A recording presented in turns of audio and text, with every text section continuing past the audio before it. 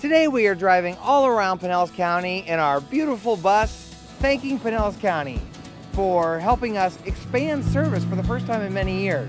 I'm here, of course, with PSTA board member and St. Pete City Councilwoman Lisa Wheeler-Bowman. So thank you very much for coming. Thank you for having me, Brad. And it is so exciting out here. I mean, the employees are excited to know that they will be able to get to work on time. And thank you, Pinellas, for allowing PSTA to extend their hours. And that's what's really important to people, is the service has to be meaningful, it has to be easy to use.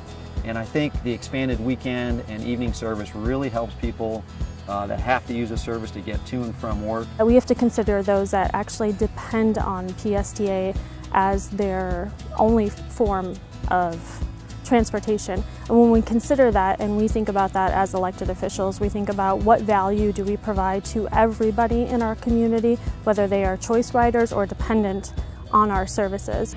This is a very important part of our life, and we love being able to partner with PSTA. Pinellas Park is proud. Thank you, Pinellas! Thank you, Pinellas! Thank you, Pinellas! Thank you, Pinellas! Thank you. Have a great weekend.